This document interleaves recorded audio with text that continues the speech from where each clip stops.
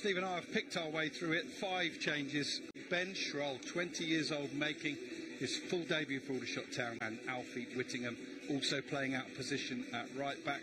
I think possibly three centre-backs, including Karen. We're underway here at the EBB with the Shots in their traditional red and blue home kit.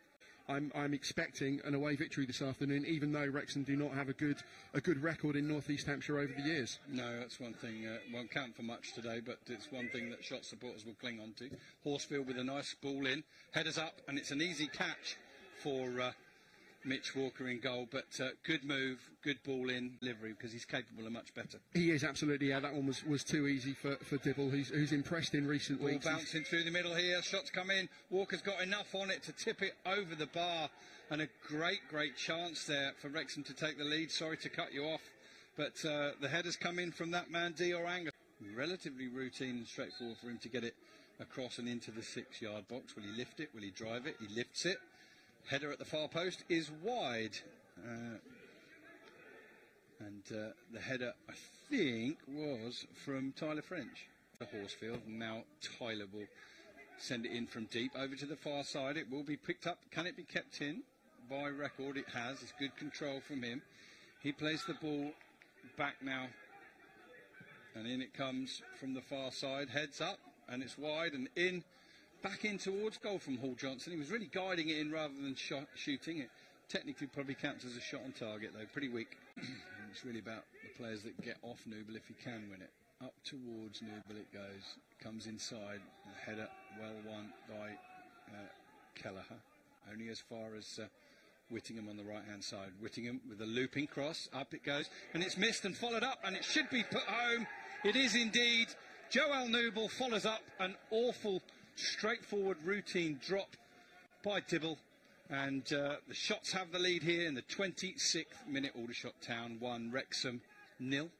We'll let Steve tell the radio listeners about that in just a moment, but Steve, if you want to listen out for them for your thoughts on the goal quickly. It's a mistake pure and simple from Dibble. He's dropped it under no pressure. He's been in good form recently. Certainly, yes, his defensive colleagues there did not help him. Right, Wrexham looking to respond here. Probably slightly the brighter of the two teams. Good ball into the box, laid off nicely. Shot's going to come in. It's just wide from Jordan Davies. He set his sights left-footed, drilled it low, and much to Mitch Walker and Aldershot Town's relief, it sailed probably around a foot or so left of Walker's. Ball played across the middle. Whittingham slips but recovers, gets the ball. Nice first touch from Rees. Shot comes in from Candy, and it's parried behind for a corner by Dibble. Very good move in the build-up, Steve, and a well-struck shot from Candy, but you would expect Dibble to make that save. You would, yeah. It was a nice little layoff from Rees. He took the ball in his stride. OK, Jamie Record is ready to take the corner. Again, Wrexham continue with the tactic of Luke Young joining him to bring 2 players out. In it comes, 6-yard area, missed by the first couple of players, bounces off of Candy, and then just as Horsfield tried to get on it, he slips, so Schroll comes away with it, and now Candy's bombing down the right-hand side. Is he fouled? He was indeed. Referee tried to play an advantage. It couldn't be given, and it's the first yellow card of the afternoon. Rees Hall Johnson back inside via Rees and via James Rowe. Rowe will pop it out right to Whittingham, exchange passes, then plays the ball down the line for Miller to chase.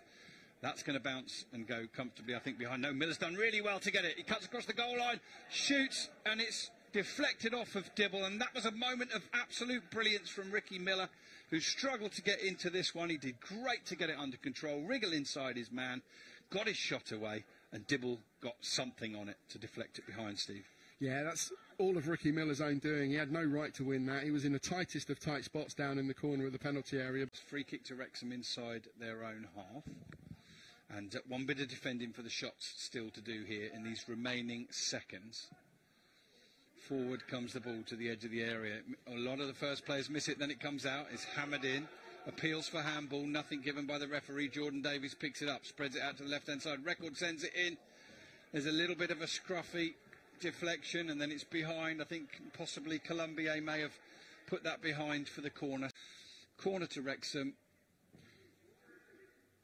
We're into stoppage time, at the end of stoppage time, at the end of the first half. Shots still lead 1-0. Wrexham, and there goes the half-time whistle early on, who had the majority of the half chances, or the better of the chances, but then the shots grew into the game, as we saw with the two fullbacks getting forward. And as obvious a statement as it is, if Aldershot keep a clean sheet, they're going home with 3 points. Absolutely, yeah. It is going to have been a big part of Danny's half-time team talk. I think keep it solid. Aldershot Town have got the advantage. They don't need to do anything rash. Noble shoots from distance. There's a horrible deflection, and it's gone in. And the shots are ahead in the second minute of the second half. We'll wait for the replays for a bit finer detail, but the shot come from Noble. It definitely took a deflection. You could see Dibble wrong-footed, rueful as soon as the deflection took place. And on 47 minutes, Aldershot Town have doubled their lead. Aldershot Town 2, Wrexham 0. Let's have a look at this, Steve. Noble tries a shot, comes off the back, I think, of a Wrexham player and in. Right, Luke Young is lining up a free kick against Aldershot Town. He's scored these before on a couple of occasions. This is quite a long way out. It's, I would say, fully 30 yards. Pretty central. Steps up now, strikes it, goes through a couple of bodies, and Walker catches it low down to his left. Didn't have a huge pace on it, which is why I think Miller made Mitch Walker made the decision to catch it rather than parry it behind. Jamie Record, and I think that's been confirmed now. A yellow card for Josh Rees in the first half. Here is Rees playing the ball. It's a beautifully guided ball to Candy. He's in the right-hand side. Can he make room for a shot? He does, and it's wide. But good build-up there. Simple build-up. Effective build-up for the shots. And Candy, well, he's had a good game down the right channel. And when he finally got a chance to shoot, he was a bit indecisive, wasn't he? He was. I think a little bit of a rush of blood to the head. Did well to get himself in that position, and an excellent pass from Josh Rees, but he slashes at it somewhat. We're going to get a substitution for Wrexham. Elliot Durrell comes on. Horsfield also goes off.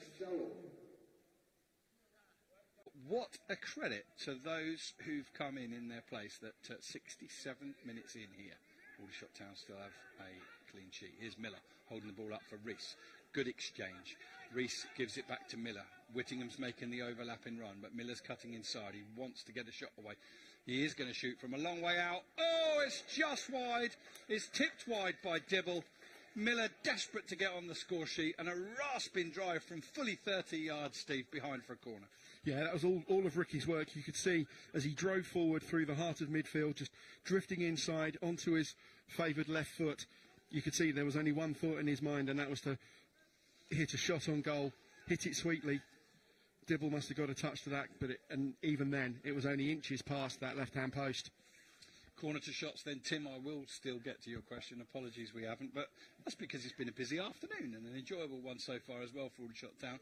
James Rowe's going to take a right-footed in-swinger up at the East Bank end. In it comes, missed by a couple, cleared out wide. It'll find Rowe. Rowe thinks about the first-time touch, but passes to Noble, who's just inside the penalty area. Good footwork from Noble again. He's in, squares it, and it's tapped over the line by Jermaine Anderson. A beautiful goal in the Croatian.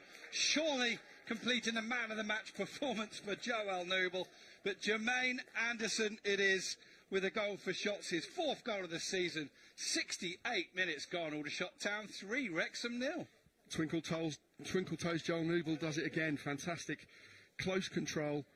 Chinking his way past those Wrexham defenders into the box, virtually to the goal line, right near the near post. Pulls it back. And then it's a simple tap-in for Jermaine Anderson, who's got a habit of being in the right place at the right time. That, you'd have to say, should be game, set and match for the shots. Wow. Totally unexpected from Aldershot Town's point of view. Here's Rees bursting through the middle, looks for the run of Miller, changes, goes the other way. Anderson, back in form now after a difficult couple of games, finds Noble on the left, and let Noble do what Noble does. He's in the penalty area, tries a shot. Oh, he gets his shot away. It's on target. Comfortable save for Dibble. Loose ball as well. They do indeed with Kwame Thomas. Thomas exchanges passes with French. It's half cleared by Columbia, but it's going to run into the path of the Wrexham substitute here. It's spread out to the left-hand side. Record will pick it up, the edge of the area. And shot comes in, but it's from Dior Angus, straight low at Mitch Walker. And I think, you know, from an Aldershot Town point of view, maybe we're being greedy, Steve, but as well as the 3 points that look as if they're coming, what a tribute it would be to the whole team, but particularly those young defenders coming into the side. Here's another substitution for Wrexham. Jordan Davies is going off, and he will be replaced by the Wrexham number 9, Jordan Ponticelli. But a chance for him to at least open his personal account, even if it's not to rescue a point for Wrexham. Well won by Durrell, plays the ball out to the left-hand side to Dior Angus. He cuts in, shoots low. That'll be easy for Mitch Walker to save. So that's 1, 2, 3, 4, maybe 5 efforts on goal from Dior Angus today. None of them have looked like going in, Steve. No, he's not caught them cleanly, and I think that last effort there was maybe symptomatic of his whole afternoon. Good intentions, getting himself into some decent positions, but he's just lacked that clinical finish.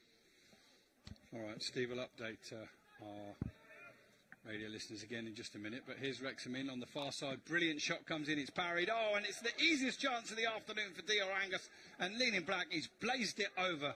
An open goal, Steve Gibbs. 81 minutes gone, shots 3, Wrexham 0. Yeah, just couldn't get underneath it. He leant back. It's a wild finish in the end, and maybe that sums up Wrexham's afternoon.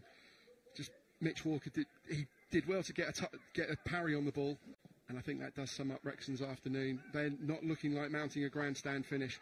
It's shots 3, Wrexham 0. Record with a shot just wide. Troll has to deal with it, does so eventually. His clearance will only go as far as Elliot Durrell, who's been lively since he come on, but here's Dan Jarvis on the right-hand side. Low left-footed cross, headed away by Schroll.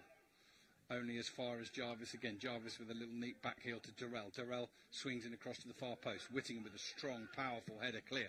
Lifted back in from Carrington. Whittingham wins the header again. This time I thought fouled. Nothing given though. Wrexham coming to the edge of the area. Shot comes in.